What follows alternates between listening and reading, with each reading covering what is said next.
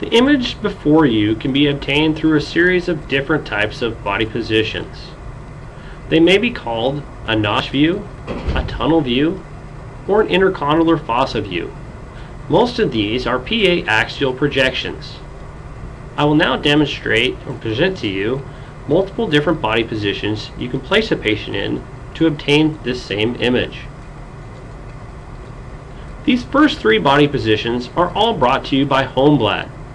As we look at each one, you'll notice that the central ray is always perpendicular to the lower leg or tib fib. This ensures a proper notch view.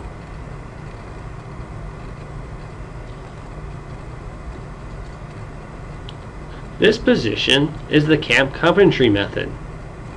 So far, you've noticed that all four different positions, the image receptor or image plate is on the anterior portion of the patient.